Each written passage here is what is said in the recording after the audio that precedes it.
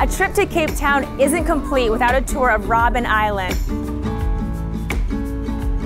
Robben Island is the prison where former President Nelson Mandela spent 18 of his 27 years as a political prisoner. Today, it's a UNESCO World Heritage site where former inmates share their experiences. The history of the island dates back 500 years ago. Up until 1991, political prisoners were here. You are taken there by a former prisoner, so people are able to engage with an ex-political prisoner. Up until 1979, if you were a political prisoner, you would be sleeping on this mat right here. Can you imagine? And then after 1979, that's when they introduced bunks, and that's where they would sleep. We take people to the prison where Mr. Mandela was held for 18 years of his time.